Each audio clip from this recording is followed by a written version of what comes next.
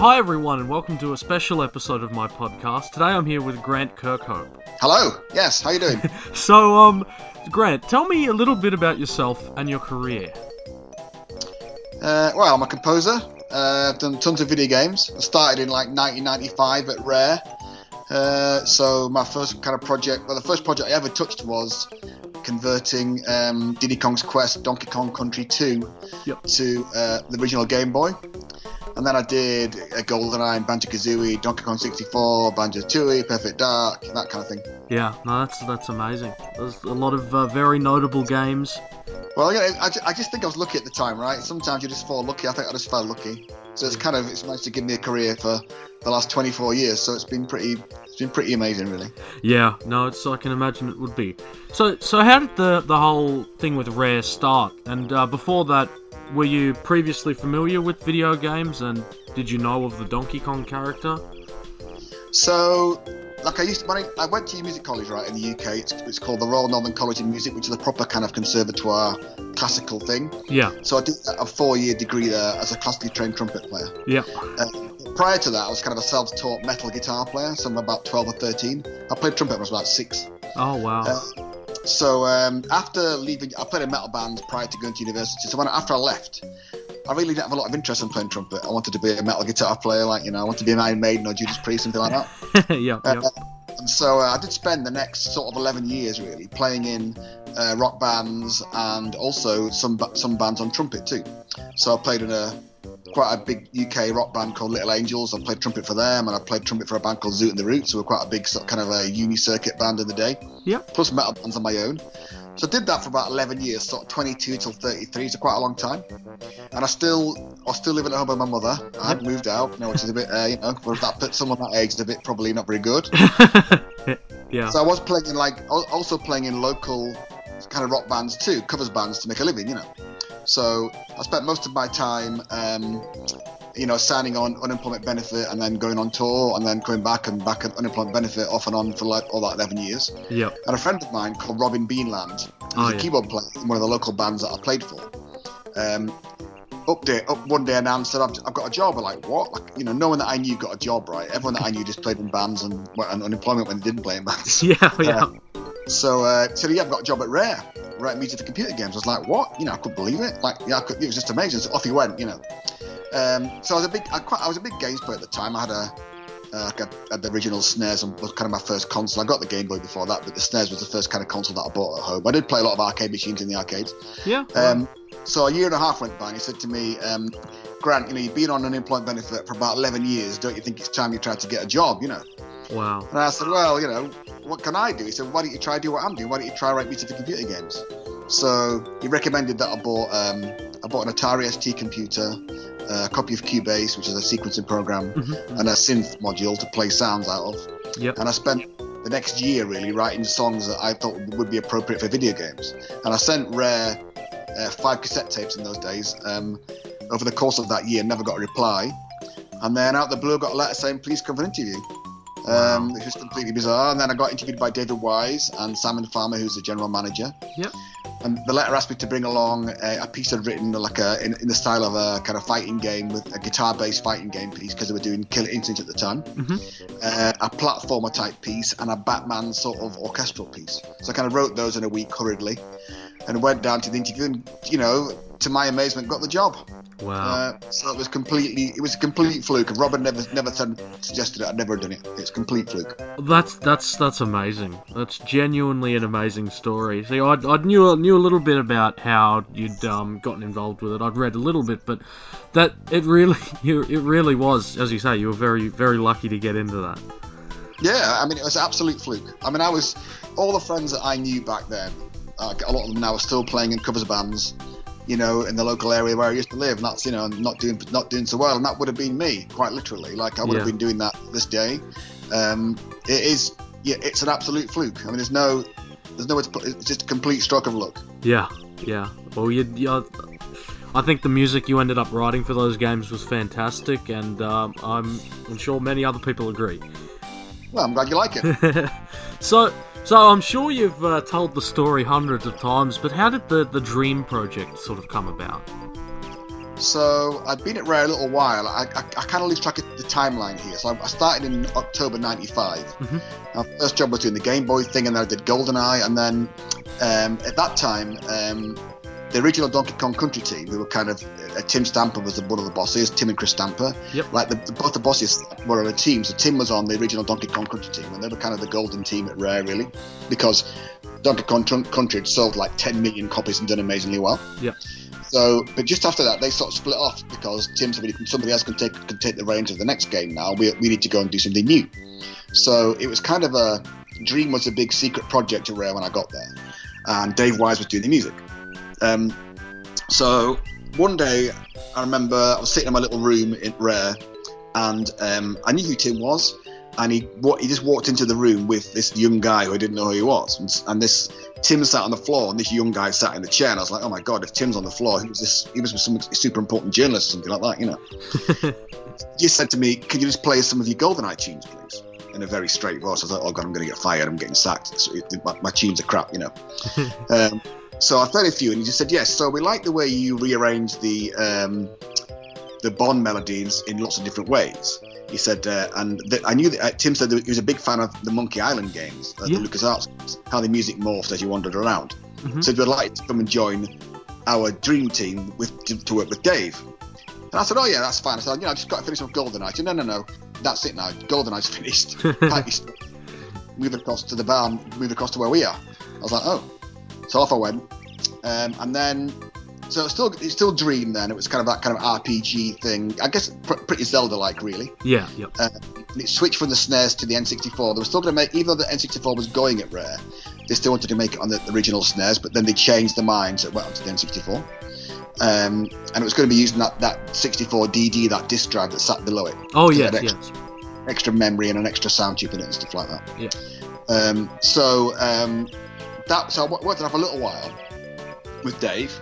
And then at the same time, upstairs from where I was with the Dream team, Chris Stamper had the, I think it's called like RC Pro-Am Racing. It's an old Rare, not Rare, Ultimate Play the game they had years ago. Yeah. And they were remaking it for the N64. Mm-hmm. Tim said to me, look, Chris hasn't got a music guy. It's stupid having you and Dave work on the same game. Dave's going to go and do the racing game. You're going to stay here. And I was like, oh shit, right, okay. So that was the first game I'd ever done by myself, because I'd done GoldenEye with Graham Norgate. Yeah. Given that Dream game to myself was pretty amazing. Yeah. That went along for a little while. So I lose track of time. I can't quite work the timeline out. So Dave went off to do it wasn't called Diddy Kong Racing, then it was called RC Pro-Am Racing. Yes. So we go and do that. And then a little bit of time, we were on Dream for a good while. But it wasn't working so great, because we had this kind of a really elaborate system where all the floor was made of small polygons, so you could stretch it to any shapes. We could make elaborate like landscapes, but the N64 couldn't really run it very well because it was so processor intensive. Yeah. But at the same time, Conker's 12 Tales was going back then with that team. Yeah, they were using the kind of same system as Mario 64, like big floor textures, so it was a lot easier to run. Classic kind of. It looked very like Mario 64 and ran fantastically well. So one day Tim said to us, right, everyone come across. We all trooped across to the Conker barn where they all were, and they showed us the original Conker thing, where running around the windmill on the lightning strikes. It was just amazing. We were all super depressed because it looked fantastic, and our game wasn't very good at all. And then we got marched back to our. So Tim said, right, that's it. We're scrapping this Dream game. We're going to start off. We're going to make a platform game like Mario 64, like Conker. We're going to use the same system that they're using. Get on with it. We're going to change it all, and all that stuff. We're like, oh god, so starting over again. I had written 170 pieces of music for Dream, so most of those got scrapped. Oh my god. I did use some later on for bits and pieces, but most of it got scrapped. Wow. And it was like, right, we're going to make a platform game. The main character's going to change. So we had a rabbit at the start, and then it changed to a bear. Yes. And Tim was very adamant that you need to, all the characters need to be called after musical instruments, like Banjo. Tutti was called not Tutti. She was called Piccolo originally. Yes. Everything was like instrument names. It would play in the music, and so that went along, and that was it. And then eventually got a bear, and then they wanted Banjo to fly, so they put a backpack on his back because that was a very trendy thing in Japan at the time. All the kids were wearing the backpacks. Yeah. And then put wings in the backpack to make him fly, and then it was like, because there's wings in there, why not have a whole bird? And then it all just kind of snowballed on from that point, So yeah, and I mean, that was it. So we just changed to Banjo Kazooie, and that was it. Yeah, no, I was sort of aware of that, but once again, hearing that in depth sort of makes sense, because I know David Wise went and did what became Diddy Kong Racing, so, and then obviously Robin Beanland did the Conker game, so it all sort of adds up. Yeah, like we all usually. You'd get your own game to do in those days. So you did all the sound effects, all the music. So Banjo Kazooie and Banjo Tooie, I did all the music and all the sound effects. You did the whole lot. That's how it worked then. That's amazing, yeah. So, I think you've already partially answered this, but how did you actually sort of write the music? Was it done on a computer synth program? I think you said it was Cubase. Yeah, so at Rare we had Cubase back in the day, and that's what we used most of the time. We switched a bit later, but right at the start was Cubase. Yeah. And we had this so you basically had an N64 dev machine. It was like a circuit board that sat inside a Silicon Graphics indie computer, which are very expensive computers. Like Rare was so rich they could afford them. There were a lot of those computers. The SGI machines were like the bee's knees in the day. They were like amazing machines, super expensive, like 20 grand a piece. Yeah. So we all had one of those, bizarrely enough. And so you'd make it your little kind of MIDI sample orchestra. So I'd find, let's say, a clarinet that I liked. I'd sample a clarinet, one note. I'd make it small, reduce the sample rate down from 44 kilohertz, which is CD quality, down to like something like 16 kilohertz or 8 kilohertz, as low as I could get without it sounding completely awful. Yeah. To save memory space. Yeah. You stick it in the N64, and then our computers were hooked up to the N64 via a cable. So we could actually physically play the samples inside the N64. So rather than write a piece of music using full quality samples and sound amazing and try and crunch it down to make it sound, fit in the N64, we actually played the samples in the N64. So that's I think one of the reasons why Ray's music was quite good in those days, because you'd start to understand that certain samples were good for some things, certain samples were good for other things. So you weren't trying to make that sample do something it didn't sound very good at. Yeah. So wrote the music with the thing you had available to you. Yeah. It makes a difference. It makes you understand the limitations and you use everything to its strengths, and that's why it sounds better. Yeah. So that's how we did it. Yeah. So there was no point where the music got exported from Cubase onto like a digital audio tape, or none of that, or? No, not really. Like GoldenEye, I did write sort of 6 tunes at full quality. Yep. That's only because I was waiting for a dev kit to turn up. Yeah. So wrote stuff, using the synths at full quality and just recorded them to a DAT tape, so I knew how they went. Yeah. But then I just had to convert them all to work on the N64. So usually nothing was written full quality. It was all written with the samples in the N64. So yeah, that's the way it works. Yeah, so that makes me wonder, is it actually possible to, pull out those samples from the ROM and then like sort of, because they're, no, hang on, no, you wouldn't be able to sort of reconstruct them, would you? Or is that possible? Well, they all sit in the N64. They're all compressed, right, using AIFC. Yeah. So I guess you could extract them, but because it's already compressed, it's already lost the quality that was there in the first place. You can't re-add it.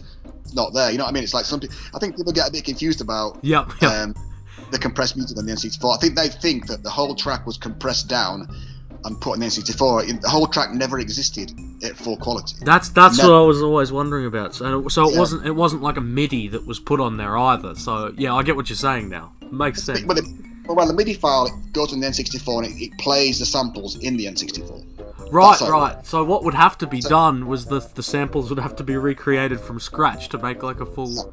Oh, that's crazy. But you have to have access to the original machines that we use, like the synths that I used to sample the instruments in the first place.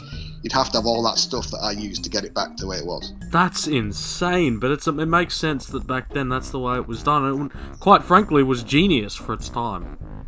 Well, I mean, you had no choice. You had to save memory all the time. There was no way around it. I would sample one clarinet note. So, like, when I use my huge sample libraries these days, the huge orchestral libraries, they've sampled every note individually. Yeah. Every single note's got its own sample. I could sample one note. So when you played it low, it was like whoa, whoa, whoa, whoa, whoa. When you played it high, it was like Mickey Mouse. Yep. So you had to stretch that one note over the entire keyboard. Yeah. So that C3 that I sampled wasn't meant to be played at A3 or G1. It wasn't meant to sound like that, so it sounded awful. Yeah. So, that's a lot of people think I'm a big marimba fan, and I do like the marimba. But the point is that one sample sounded great everywhere, yes. all over the key. It didn't make a difference. So, because it sounded good, I used it all the time because it sounded good. wasn't because I was a huge marimba fan. It was just that sample sounded good, so I knew I could use it and it would sound good. Yep. Yes. So adding on to that, sort of, did the songwriting process, what was that sort of like? Did you ever demo songs before doing a full mix in the way you explained? Well, I'd write it. I used to write a whole piece and play it. So, like, I worked with Greg Mayles most closely. I was on Greg's team for the entire time I was at Rare. Yeah. So I'd write a piece and play it to him, and he'd like it or not. Yeah. That was the way it went. Yeah. You know, that's how you did it. Yeah. So you technically did demo it, but it was sort of live. You played it for him. Yeah. No, I'd write the piece of music and it'd be in the N64 working. I can't. Right, yeah. I couldn't just play the piano part and say, what do you think of it? It would sound. I'd write the whole piece. I'd get it in the N64. It sounded exactly as it sounded in the game, and he'd say yes or no. And if he didn't like it, I'd start again. Okay, yeah, that makes sense to me. That's a really, really interesting way of writing music.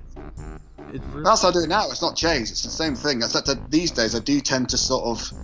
Like with Mario Rabbids, when I did that, I'd send them the first maybe 16, 32 bars and say, is this the kind of style you like? Is this right for the level or right for the thing? And then it said yes or no, and then I'd carry on from there. So it saves me. Not everyone likes to work like that, but the guys that I work with are quite keen to do that, because it means that I write a little bit of music, they get the gist of it, they work out whether they like it or not, and then say carry on or start again. So it saves me writing a whole piece of music and polishing it up and saying no and starting again after you've wasted 2 weeks or whatever, So yeah, it's a bit like that. Okay, that makes a lot of sense. So, did you ever have a favourite track from Banjo Kazooie or Donkey Kong 64? Banjo Kazooie is a difficult one. Like I used to always say Mad Monster Mansion, but I think it's probably Freeze Easy Peaks now. Yes. I think I do like. I just find that's such a jolly piece of music, and I do like that an awful lot. I think with DK, that's a tough one. I used to really like the Creepy Castle. Oh yeah, I like that one. Yeah. But I do like the Factory too. That whatever it's called, I've got the name of it now.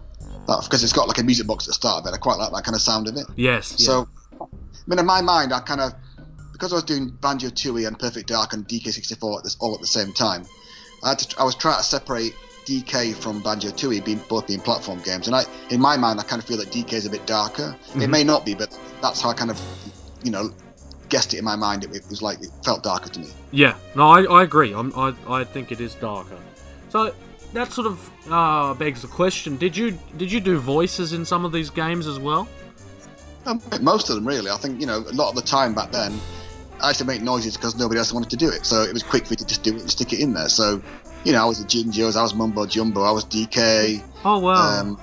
A lot of the baddies in Banjo Kazooie, it's me just making like funny noises like that, Yeah. So yeah, I did tons of it. I mean, later on, a lot of the dev teams were super keen to be the voice of stuff. So when we did Diva Pinata, a lot of the dev guys became the animals, So in the end of it, they were kind of fighting to see who could get the most animals by the end of it all. But in the early days, no one wanted to do it, so I just did it myself. Yeah, no, it makes sense. And I think I've heard the story about the chant that you sampled for Mumbo's thing, which I thought was really funny. Oh yeah, that was a kind of a British. I don't know, it might be Australian too. It's kind of British saying that, "Come and have a go if you think you're hard enough." Yeah, yep. Yeah, so yeah, I just did that, and it just kind of worked out the way it did. It was quite a funny story. So, so how did you find yourself doing music for the Mario Rabbids game? That was one of the all-time surprises of my entire life. Like, if someone had told me that I would be doing Mario when I started in 1995, I would never believe it. Like, to get to work that character is just off the scale incredible. Yeah. So Davide Soliani, who's the creative director at Ubisoft Milan, was a big Banjo-Kazooie fan. Yeah. And so I think the minute he got to do the Mario game, he thought, I'd love to get Grant to do it. And he really thought I would just say no. I don't know why he thought that, but he thought I would. So his producer friend, who's Gianmarco Zanna, sent me a very professional email on LinkedIn saying, "Dear Mr. Kirkhope," it was very polite. "We have a game going on over here that we think you'd be perfect for. Are you interested?" And I was like, "Yeah, of course, whatever it is." So we signed the NDA, and it was just called Rabbids Kingdom Battle. So I knew it was a Rabbids game. And I thought, cool, because my kids watched the Rabbids cartoons and thought they were really funny, and I thought they're funny too. They're great. I mean, I feel the Rabbids kind of predate the Minions. They were the crazy things that the Minions are now, Yeah. So it was all the contract got signed to do a little bit of music at the start, and then wanted to fly me over to Paris to meet with Ubisoft Paris guys and the Milan guys flew there to meet together because Paris were working on it too. Yeah. And when I got there, they all met me in the reception, and I got taken through the back of the studio through some big security doors with like keys so you couldn't get in. And I was a bit surprised because this is a bit, heavy security for a Rabbids game. Everyone knows what Rabbids are about. It's not like it's super secret. Yeah. So when I got in, they took me to a side room with just Davide and Romain. It's spelled Romain. I think it's Romar. I think it's their version of Norman. Yeah. So Romar Brio is the audio director, and we're sat in the side room. And Davide said, I'll show you the game. So he turned the TV on, and Mario stood on the TV. And I thought perhaps I'd been playing Mario because they're bored, waiting for me to turn up, from the airports. Yeah. Yeah. And so he started moving Mario around. I was like, "What's this? What you doing?" He said, "Well, this is a game. It's a Mario game. Has no one told you that?" So I was like, "No." Like, no one mentioned the fact that Mario was anywhere near the bloody game, So I sat there. I felt the colour drain from my face because of sheer fear. And he said that for the first hour, I kind of sat quiet and didn't say much. And they thought I didn't like the game. It's just because I was in shock. So I was just, in my head, even though I was looking at it going, oh my God, my head was saying, how on earth am I going to write music for Mario when Koji Kondo is the Mario master and the legend of video games? How on earth am I, Grant Kirkhope, going to possibly follow in his footsteps without making a complete arse of it? So it was kind of equal parts exciting, equal parts fear. Yeah, no, I can imagine. I can imagine that would have been a completely sort of a completely shocking experience, completely new experience, and I really did like the music in that game. I'm glad you did. Yeah. So, how would you compare video game scoring in general to scoring in film and TV, for example? I don't think it's any different. Yeah. I've got to say, the thing about video games you've got to keep in mind is it's interactive. Yes. And you can't always sculpt the music to totally fit the action apart from the cinematics. So in a movie, it's a linear art form, it never changes. Right? So you can make the music fit the mood, the big moments, the big love scene, the big scary scene. You can craft it so it fits exactly right. And you have to take into account the dialogue. So you've got to keep it quiet under the dialogue, and then now it's time to make a big noise, etc. Like in games, it isn't like that. But I do feel that, like, when I listen to some big video game soundtracks, they're no different to movie soundtracks these days. It's using live orchestra, it's great big massive things. It's like it's no different. No, it's I agree. Yeah, I think video games perhaps have got a wider variety. You get that, you go from chip tunes right up to full orchestra. Yeah. So it's got that huge, great swathe of music in the middle. It's fantastically diverse. So I feel that I don't feel there's any difference in movies and video games, not in the technique of it or the way you write it. I think you might have to take into account the interactive part of it. Apart from that, no different. Yeah, I agree. And like even the 90s sort of stuff on N64, like some of those sound like, they might not sound like a proper film score, but they sound sort of like they could be compared to like the soundtrack to a children's TV show like Thomas the Tank Engine or Noddy or something like that. Like the music. Yeah. Sorry, no, I totally agree. And I think that if you took the music from back then and reorchestrated it today with today's orchestras, it would sound exactly like a thumb score. Exactly. Yeah. Yeah, I agree. So sort of leading on from that, the sort of important question. The DK rap. What can you tell me about the production of this particular track? Well, it's just a bit of a joke, really. Like, George Andre was the lead designer on, the head of the team on DK64. He's been the associate designer on Banjo Kazooie, and we were good friends. And because George did a great job on Banjo, he got put head of the team for DK. And he wanted it to be a bit like something like that kind of Jason Nevins Run DMC. You probably can't remember that track. It's probably before your time. Yeah. Wanted it quite fast, and I heard, when I saw the lyrics, I thought, I think it should be more like that funky Cold Medina song, but I can't remember who they wrote that, but whatever it is. So I found that drum beat, and I like the drum beat, so I kind of wrote the whole thing and put the lyrics in, said I want it to sound like this. And so George said, great, sounds great. So we're just, singing about monkeys and bananas and grapes and all the rest of it. I thought it's going to be a great joke, everyone's going to get it. And of course, no one got it at all. So, it was that thing where the reviews came out, we think the DK soundtrack's great, but what on earth is Grant Kirkhope doing writing a rap song? Everybody thought it was some kind of credible attempt to be an Ice-T or whatever it was at the time, I was like, that's not the point. It's supposed to be singing about bananas and monkeys and, grapes and all that nonsense. It's supposed to be a joke, but no one took the joke except me. Yeah. So I kind of feel that it's taken 15 to 20 years for people to finally get the joke. People seem to like it now, but it's taken a long time. Yeah, no, I can imagine. When I first first played the game, I thought it was the most. I thought it was the funniest thing I'd heard in a while. So no, I certainly got the humour side of it. I think younger kids got it, but anybody who's approaching like teenage cool years didn't get it at all. But little kids got it. Yeah. Because they just thought it was a funny song about bananas and monkeys. Yeah. But the older kids, when you get to be 13, 14, 15, you think you're cool, don't you, right? So they didn't see it as I saw it. Yeah, no, I get that. So, I'd imagine you get quite a bit of fan mail. What are your thoughts on people restoring or uncovering beta versions of the game and the musics and stuff? I know a while ago you had some of the beta tracks of Banjo Kazooie out. I think it's cool. I mean, I think, never. I hate that kind of that ego thing. I can't stand it. Yeah. I just think that I'm just a bloke that writes tunes that some people like here and there, and I think that's the way I've always looked at it. And I think that people like my stuff and find other versions and remix stuff. It's just fantastic.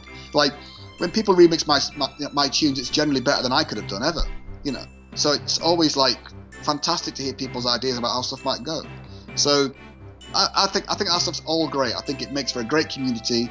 People find stuff, and I think it's all part of that being a gamer. I think that kind of gamers community.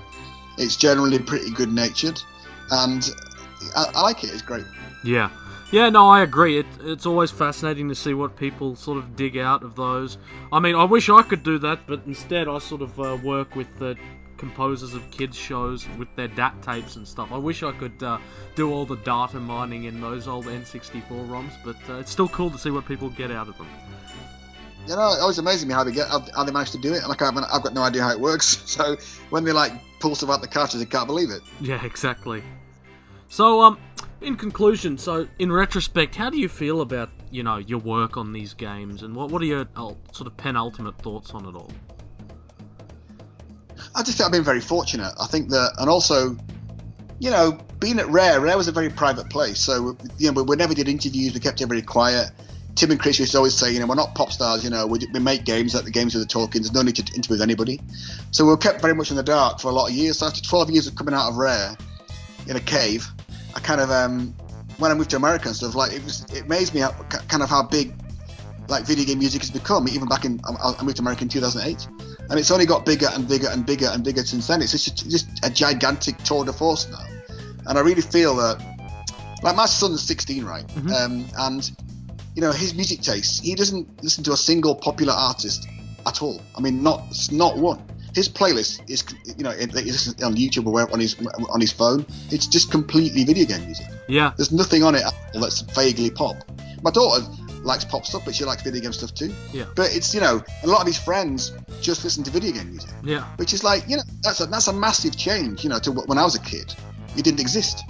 So I think that it's become an amazing thing. It's just getting bigger and bigger and bigger. And I think, it's crossing over all the time now. You hear, almost hear Game Boy, waveforms in some of the pop tunes today, that it's that kind of really raw, basic synthesizer that just sounds like a Game Boy. It's amazing that it's bleeding everywhere. The fact that we've got great big video game orchestra tours going on around the world at any one time, and they sell out concert halls wherever they go. Some of the big orchestras in the world do video game concerts to make money, just to finance the rest of the stuff they do for the rest of the year, because they can guarantee a sellout show in a video game concert. I mean, kids go mad for it. Yeah. And the fact that you've got kids saying to their parents, can you please take me to the symphony tonight? The parents are like, what are you talking about? You want to go to the symphony? Yeah, it's a video game concert. I mean, they can't believe it, So I think it's